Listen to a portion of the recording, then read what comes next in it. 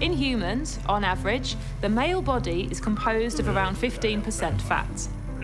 The female body, on average, is nearer 25%.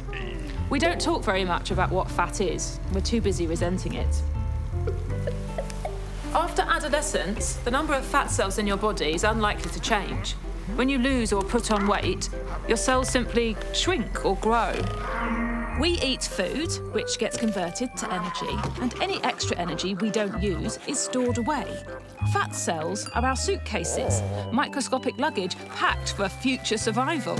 Whether we've skipped breakfast or are experiencing extreme famine, the energy stored in those cells keeps us alive, saved our ancestors' lives so that we could live at all. What has that got to do with me? The female body has a higher fat percentage because of pregnancy, because it might one day have 2 lives to save when there's no food around. So I am fat. Oh no, you're not listening. I'm joking.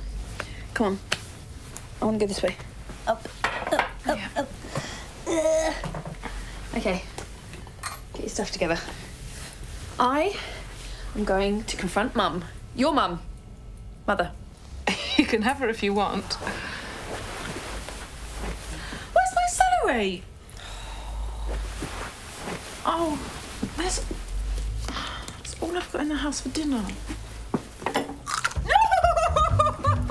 You mustn't steal vegetables from a vegan.